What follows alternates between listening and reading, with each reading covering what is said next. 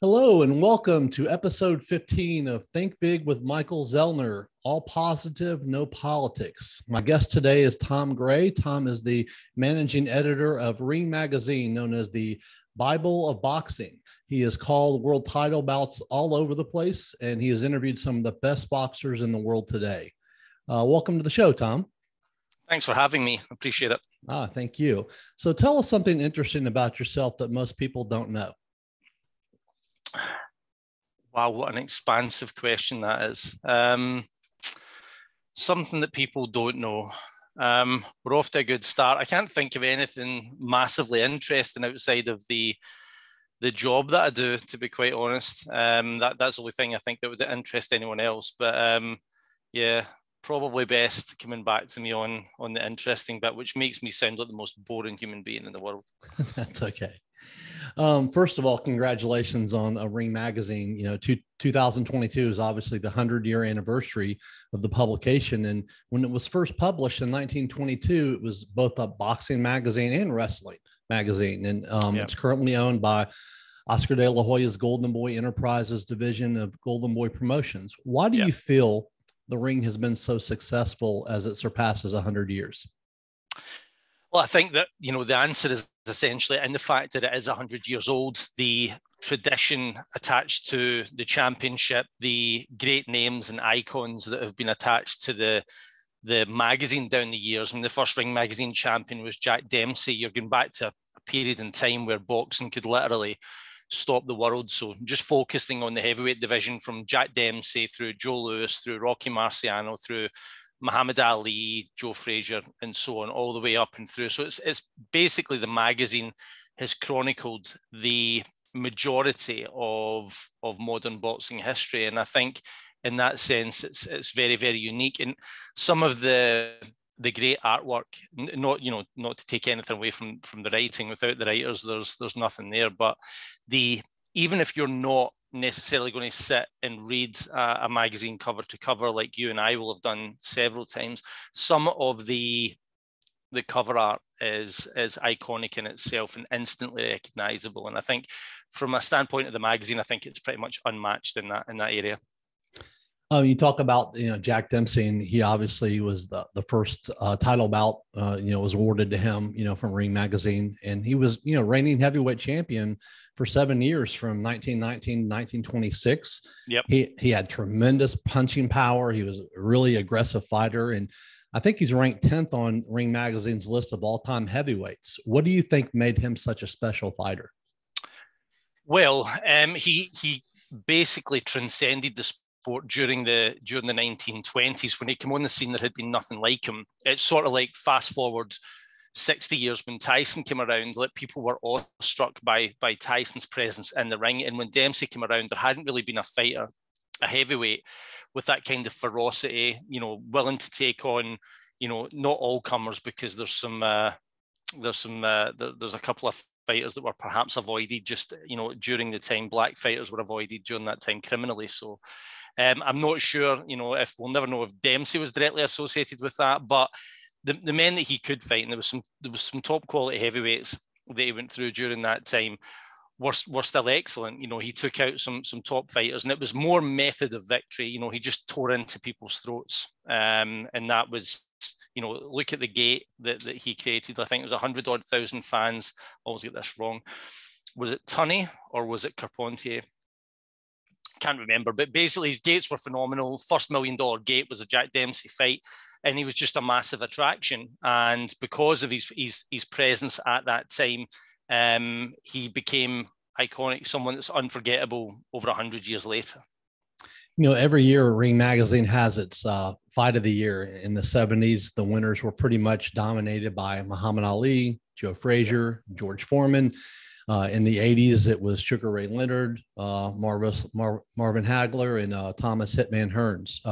Besides boxing being 15 rounds back then compared to 12 now, what do you feel are the main differences in boxing today compared to back then?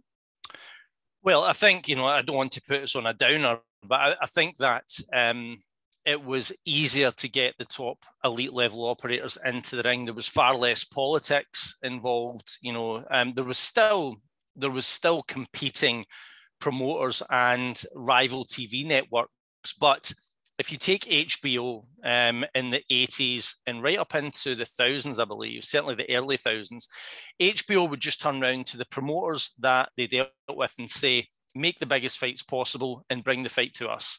End of story. There wasn't any of this, you know, or you don't like this promoter, or you don't go on with that promoter, or this TV network doesn't want to work with this TV network. That was far less in evidence. And because of that, you know, I mean, fans did wait for like Leonard versus Hearns. Fans did wait for Leonard Hagler, probably for different reasons. But fights were rarely scuppered because of who promoted a fighter, or, you know, this constant bickering you see now on videography channels on social media, which I think has done a lot to damage the type of matchups that fans deserve. So certainly the fights were easier to make, I think, back in that period, because promoters were basically forced to make them easier. You know, there's a lot of fights that have transcended boxing. One of them is Duran Leonard in 1980. You know, when Duran won in a 15-round decision, and the fight that's been ranked number one by you guys that transcended boxing is Frazier Ali in 1971. It's been said that the two of those guys brought out both the best in each other and the worst in each other.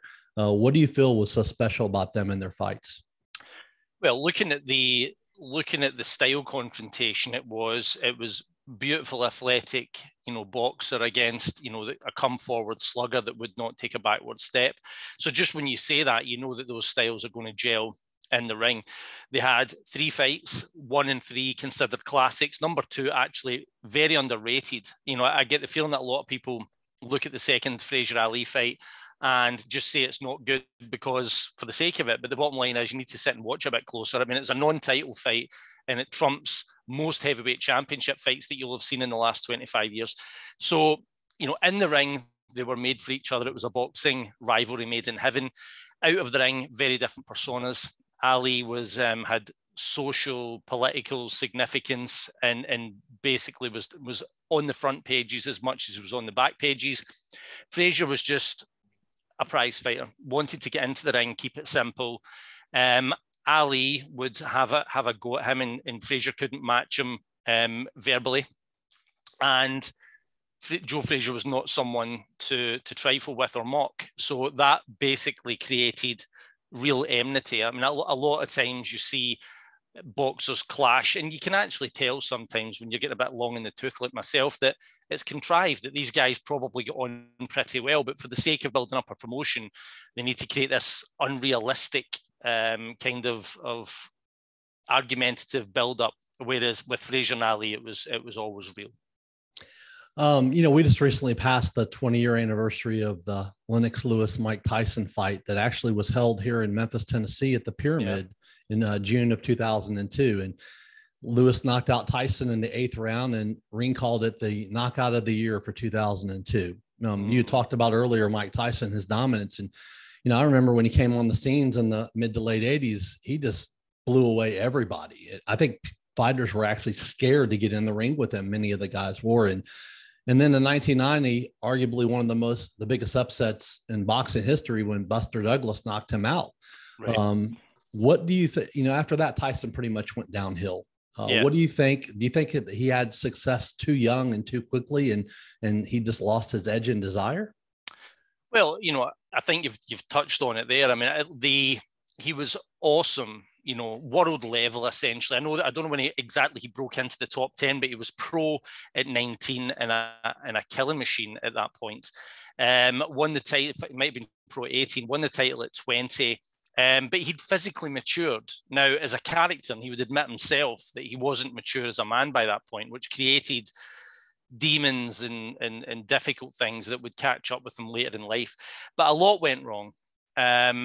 You know, I watched those fights. I watched Spinks and Berbick and all of those when they happened. Me too. If not at the time, then certainly on the next day. He got away from the people that really got him to the point of glory. And, you know, Customato passed away. Right.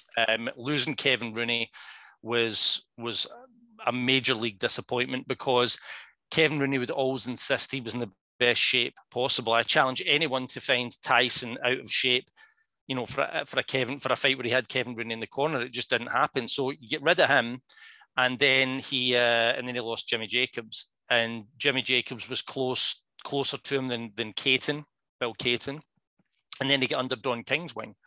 So, when you read that back, when you look at it in the final analysis, it kind of spelled doom then. He didn't train well enough for fights. Buster Douglas, a lot of people want to make out like, Buster Douglas just had the tools. No, Tyson was ill prepared. He crashed the weight. And it showed in his performance. And he got wasted by, in my opinion, an inferior fighter. Now, people would argue that, but I honestly believe that if Mike Tyson had a rematch against Buster Douglas, trained perfectly, had Kevin Rooney back, then he would make strawberry jam of Buster Douglas. So, yes, he just went downhill.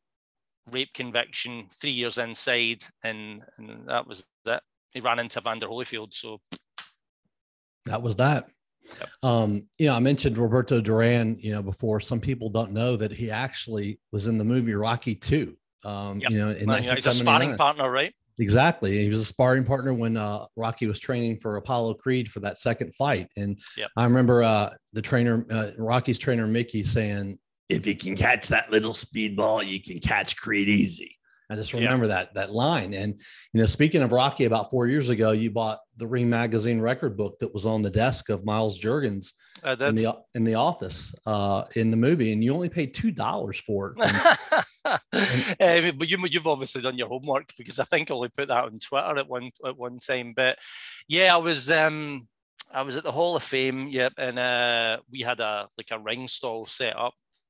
And there was a guy putting out Ring magazines and Ring magazine record books and almanacs and that kind of thing.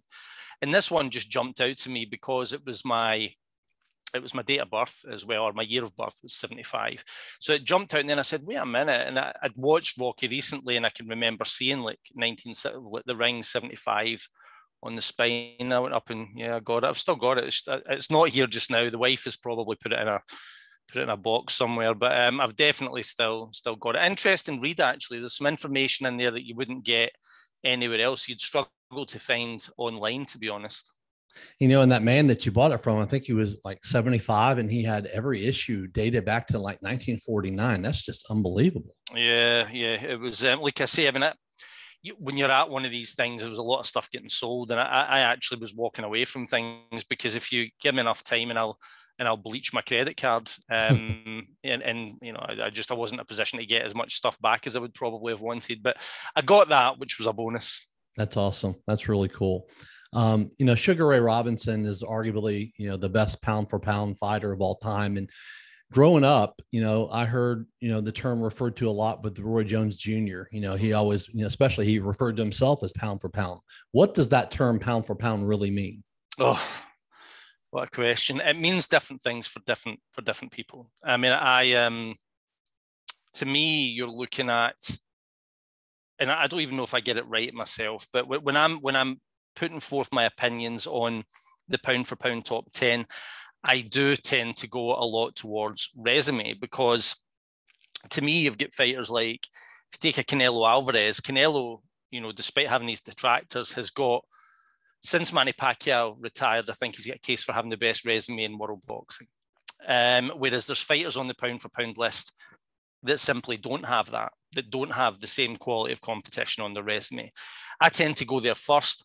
Obviously, the tools in the toolbox, what can they do? What can't they do? The reason that Roy Jones, I believe, would say that he was pound for pound number one is because he could do things that no other fighter could do. And I mean, all of them. Roy was around at a time when Floyd Mayweather was around, and Roy could do stuff that Floyd couldn't do. Roy could do stuff at his best that Bernard Hopkins couldn't do. So there is a big element of eye test. What does that fighter actually do for you when they're in the ring? Are you blown away? Does it take your breath away? Jones could certainly do that. Mayweather, a bit different. Mayweather didn't have the same kind of crazy kind of reflex-based defense and punches that didn't even exist. Floyd was very, very technical, very specific, had basically mastered the fundamentals of the sport defensively, but was also much better offensively than a lot of people are willing to admit. Granted, in higher weight classes, he was, a a bit more defensive, but it had to be because he was naturally smaller a lot of times. But he was still out of this world. Pernell Whitaker is another example of a pound for pound great. Chavez, I could go on and on and on. But, you know, technically, in my opinion, I think you should have the resume to back yourself up. You should be able to say, look, I'm taking on the best fighters in the world. It doesn't even need to be in multiple divisions. That's another thing. Marvin Hagler was never anything other than a middleweight. Does that hurt his pound for pound standing? Hell no, because, you know, he decimated the middleweight division 3 times over. And I'm not going to come down on Marvelous Marvin Hagler like that because he never moved up and fought Michael Spinks, and that's just crazy. But if you are able to fluctuate up and down the weights and not necessarily stay in one division and make multiple defenses, if you can go up successfully and do things, that's equally as impressive. You know, so many athletes today go, you know, back when I was growing up in, you know, in the 80s, you know, when you said an athlete was, you know, 35 years old, you looked at, you know, in any sport almost today, you look at them as old. Yeah. It's changed now. You know, some of the, you know, baseball players, you know, Justin Verlander, who's pitching now, is like 39 years old and having his, you know, one of his best years ever. And these athletes go into their 40s now, and even boxers now, you know, when you said 40 back then, you're like, oh, this person needs to retire. But it's different now. Do you think that a lot of it has to do with training and things that have been learned over the years? Yeah, that's it. I mean, you do have examples back years ago, like Archie Moore, I'm sure boxed professionally till he was over 50 and was making world title defenses at light heavy in his 40s. Hopkins, who I think has got a case to be one of the greatest athletes that's ever lived, what Hopkins did was anything bad that you can imagine, he never went anywhere near it. You know, he would send steaks back in restaurants if they'd added wine into the sauce, you know, and he'd basically picked up that kind of discipline and dedication for himself in prison. So there is an element of it where fighters now keep it a lot cleaner probably than they did. You've got health and nutrition. You've got strength and conditioning coaches that will probably push you towards avoiding injury, whereas that wasn't really the case back then. Gloves have changed a lot since back in the day. Glove size, you know, has changed a lot. So fighters are still taking punishment, right? But not maybe taking the level of punishment that they were because of smaller gloves. The amount of rounds that fighters do has went down from 15 to 12, non-title 12 to 10. You know, so there's a lot of things like that have changed that allow fighters to prolong their career. But I think a lot of it comes down to not fighting as much as well, if we're being honest. Certainly when you reach the top level. I mean, these days, 2 a year. I mean, I know Canelo, I mean, you know, everyone was jumping up and down because Canelo fought 4 times in a calendar month, but fighters used to do 6 times, 8 times. And, you know, I could go even further than that. I mean, I think Robinson fought 13 or 14 times in a month. In a month was it? It was crazy. It was like every few days. So if you go back and look at his early career, so yeah, fighters are basically able to prolong their careers and get away, you know, get the full benefit of their athletic primes and get out in good condition. So, you know, Katie Taylor is the undisputed lightweight champion in the world. And this past May, just a few months ago, Taylor and Amanda Serrano fought at Sold Out Madison Square Garden. You know, Taylor won the fight, and the two of them combined through 999 punches. That's just friggin' amazing. Their second fight has been called the biggest rematch in women's boxing history. What do you expect from the two of them in the second fight? Well, if it goes down again, I honestly thought Serrano had Katie on the hook in that fight. You know, she was badly hurt from what I could see, very vacant in the ring. Only her conditioning, I think, saved her. And then all the ring smarts that Katie's accrued over time, over the great fights that she's had during her rise to being pound for pound number one, benefited, and I think she legitimately won the fight. I think Amanda Serrano, to an extent, threw it away. So second fight, I don't know if it can be quite as good, because I think Katie would avoid the kind of exchanges that led to her being hurt as early in that fight as she was. I mean, she's already proven that she can box off Amanda Serrano, and I think she'd have a good chance of doing that again and perhaps winning a more comfortable decision. You talked about Canelo Alvarez. You know, he's the super middleweight champion. He's going to be fighting Gennady Golovkin, I believe. Gennady Golovkin, yep. Yeah, for the third time in September. Their first bout in 2017, it ended up in a controversial split decision draw. and then Canelo won the second fight by majority decision. Golovkin is one of the best super middleweight fighters of all time. He's a future Hall of Famer. How do you expect who do you expect to win the third fight, and what do you expect from that fight? Well, first, Golovkin would go down as one of the greatest middleweights, not super middleweights. He's never really been up. He's never been up in this weight class before, but it's difficult. I mean, I think that it will be a competitive fight, but Canelo's got a few aces up his sleeve here. He has got, since the second fight, which was, remind me, was that 2018? I believe it was, yes. Yeah, 2018. So since that fight, Canelo's got 4 years better, and Golovkin has got 4 years older. Canelo has naturally matured over that period of time. He's been all the way up to light heavy, probably his optimum weight at 168. So they're fighting at his optimum weight. Golovkin can still make middleweight pretty comfortably. So he's got the size advantage. He's got youth on his side compared to Golovkin. I think Canelo turns 32 years old today. So Golovkin has just turned 40. Yeah, I mean, there's things on Canelo's side this time that weren't there. I was at the first fight, and I predicted even though let me get this right. I thought Canelo was going to win that fight, but I predicted a draw. And as it turned out, Golovkin should have won the fight, and it ended up a draw. Made some money off that. Second fight is as good a middleweight championship fight as I've seen in years. And I thought Canelo got, just about under decision. If you think that Golovkin won it, fine. There's nothing to separate the two to that point. What separates them now, in my opinion, is, like I say, Canelo's got 4 years better, and Golovkin's aging a little bit, I think, and he's out with his natural weight class here. Current ring and WBC heavyweight champion Tyson Fury supposedly retired in April after the 6-round knockout of Dillian White. Yeah. Fury and fellow boxer Derek Chisora used to be friends, but Fury said in the last few days, he said if he sees Chisora, he's going to punch him in the face. What's going on with the two of them? There was a bet, I think, that Derek Chisora made with Tyson Fury. It was something along the lines of, you'll not knock him out, and if you do, then I'll buy you a house. So there was some sort of bet, and I think Fury believes that Del Boy has welched. Do you think that Fury is going to come out of retirement to fight the winner of the Usyk Joshua match? Put it this way. I think if Joshua were to win that fight, excuse me, which I don't think he will, I'm favouring Usyk to win, but if Joshua were to win, the amount of money that would get offered to Tyson to come out to face Anthony Joshua would be astronomical. It would be record-breaking money, I believe. Well, maybe not. Mayweather made crazy money against Pacquiao, but it would be around there. It would be crazy, crazy money. Certainly, I would expect the Far East to bid on it. So Tyson said 500 million, £500 million. I don't know if he'll get that, but he might get something close to that, because if Joshua, in my opinion, if he were to beat Alexander Usyk, he is tagged at that point as a truly great heavyweight. This is what you need to do in your career. You need to overcome adversity and avenge losses. A lot of people are doubting Joshua's ability. Even though I'm picking Usyk, I'm not writing Joshua off his class. But if he were to win this, especially in decisive fashion, then he gets listed as a truly great fighter in this era, a truly great heavyweight in this era.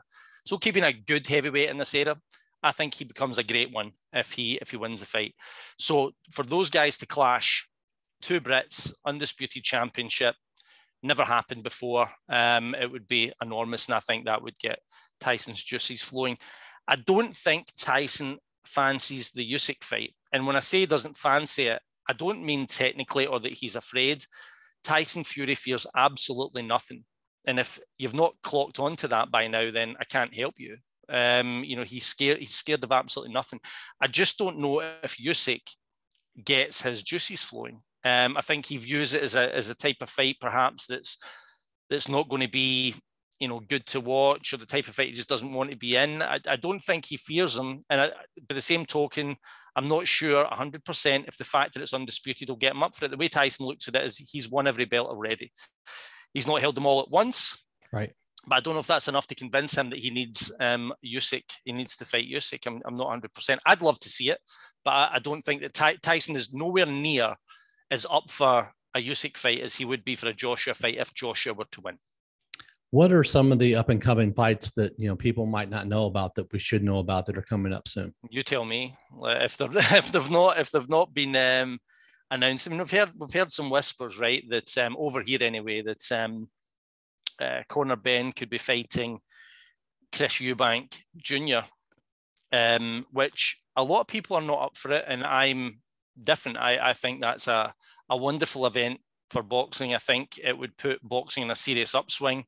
I think the rivalry is, well, it's already there before they even get into the ring, just because of what their fathers accomplished. I lived through those days, and it's the type of event that I think boxing really needs, and I think it would be spectacular. So that's one to look out for. We're still waiting on the never-ending story fight between Terence Crawford and Errol Spence. I mean, it was looking like that was going to get announced, or we'd hear something, but still nothing to this point. So, you know, obviously want to see that.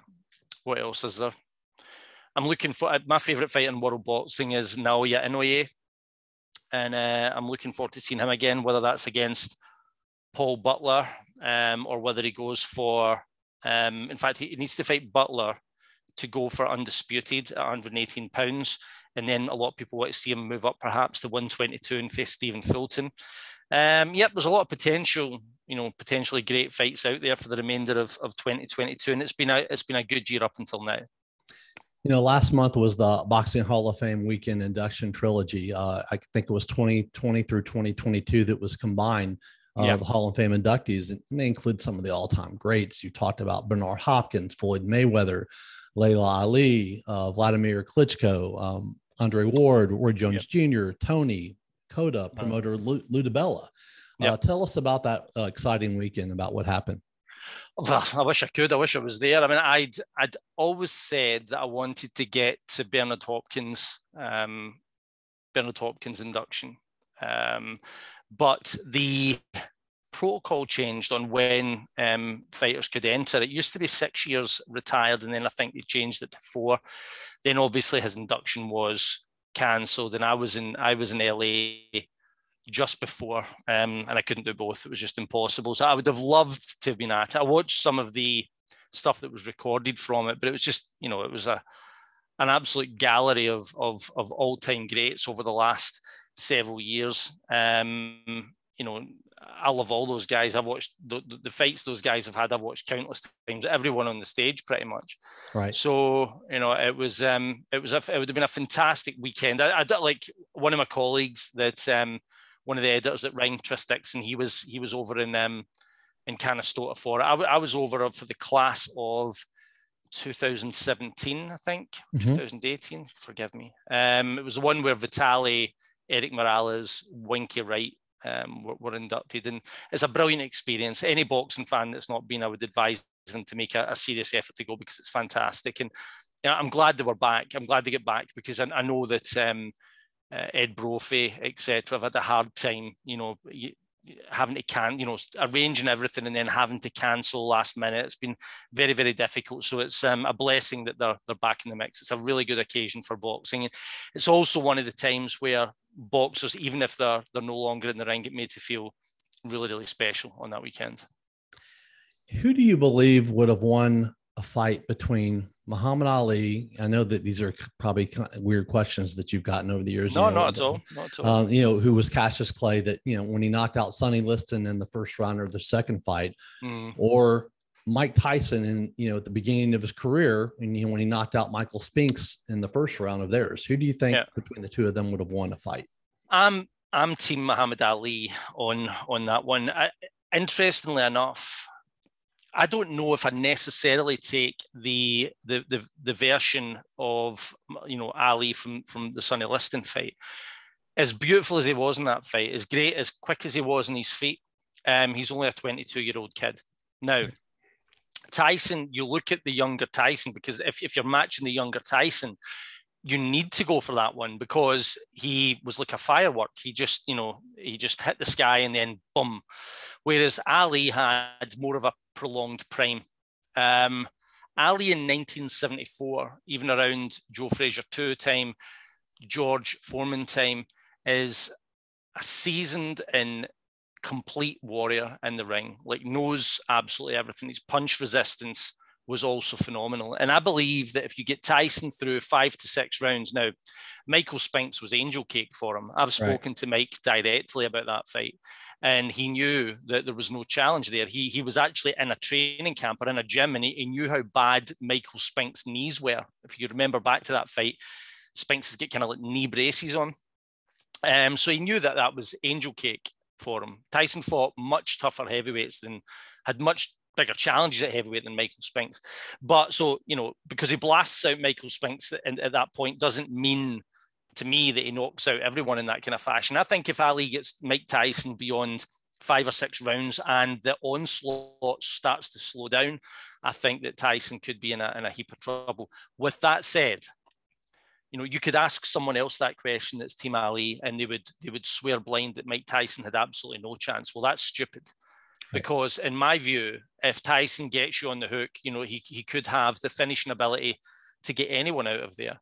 We're not talking about the guy that got knocked out by Lennox Lewis. The Mike Tyson against Michael Spinks, in my opinion, is a match or a test for any heavyweight that's ever lived from any era, Ali included.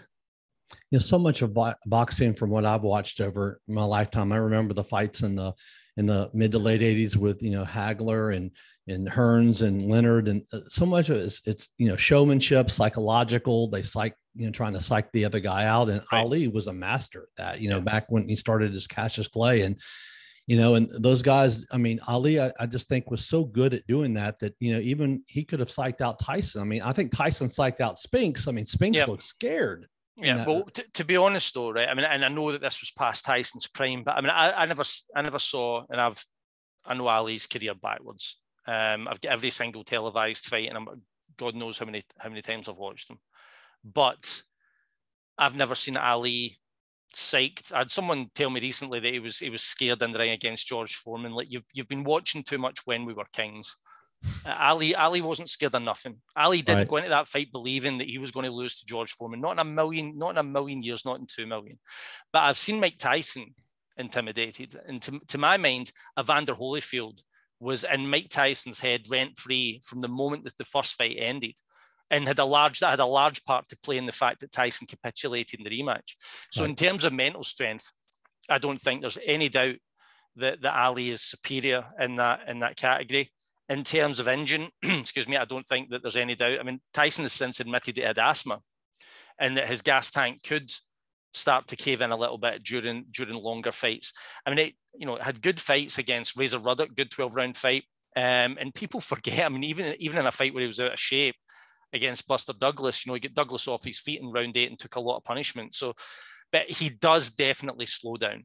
He does slow down in fights. In any 12-round fights that I've seen him in, 10-rounders, and I've watched all of Tyson stuff, his engine can let him down. And I think if Ali gets past 5-6 rounds, given that Ali was never really stopped in a fight, he was pulled out against Holmes, and if you'd allowed him, he would have went back out for round 11 for Larry Holmes. He'd have fought till he died, basically, Ali would. But I think that Ali gets past, if you look at it, right, if Bone Crusher Smith can go 12, if Tony Tucker can go 12, Razor Ruddock can go 12, if all the, and there's other guys, I think that's maybe the 3 12-rounders in his career. If those guys go 12 rounds, then I believe that Muhammad Ali can. I also believe that prime Larry Holmes would have given him serious trouble as well. And a lot of people might not know that, Apollo Creed's character in the movie Rocky was based on a lot with Muhammad Ali and that hype and his talking and stuff. That when Sylvester Stallone wrote that movie, he had watched Ali and Chuck Wepner fight. Right. And then he went home and wrote the movie and everything. But some people don't know that, Apollo Creed was based on Muhammad Ali. Yeah. And a lot of people don't know that it was Ken Norton that actually was almost cast as Apollo Creed before Carol Weathers got the role. So, yep. Some interesting history there. Definitely. What are some of the most important lessons that you've learned in your life? These questions are something else, man. And I still need to get back to the first one that I missed. I think, there's a tendency, certainly myself as an individual, you can push yourself when you're doing something. Like my work takes up so much of my time, and you can push yourself to the point where you can start to get to you, but you can push yourself too much. And I think that having a good work-life balance, I think, is very important, which is something that I'm trying to get right now. Like, very, very difficult to do everything, to get everything right, to be good at my job and to be a good dad and to look after yourself health-wise. I mean, I'm almost not far off of 50. So you need to, a lot of things, just trying to get things right. There's a saying that you're wise too late in life, and that's very, very true. You make a lot of mistakes before you get there. But yeah, finding a good work-life balance, I think, is key, because you can end up, despite everything you achieve, you can end up not enjoying it if you don't have that. And I think if you're accomplishing good things in life, then you should enjoy them, because you only go around once. Absolutely. How can my audience find you on social media if they want to follow you? Best one is Twitter, and it's at Tom_Gray_boxing. I know you're a really busy guy. I really appreciate your time today, welcome. Coming on today. I've enjoyed talking to you. I love talking boxing. It's one of my favorite sports, as you can see behind me, of all time. Absolutely. And Rocky's your favorite movie, by the looks of it. Definitely. Yep. Definitely my favorite movie. So I appreciate your time and hope to have you back on again at some point in time. Anytime, man. Anytime at all. Thank you so much, Tom. You're welcome. Take care. You too. Bye-bye.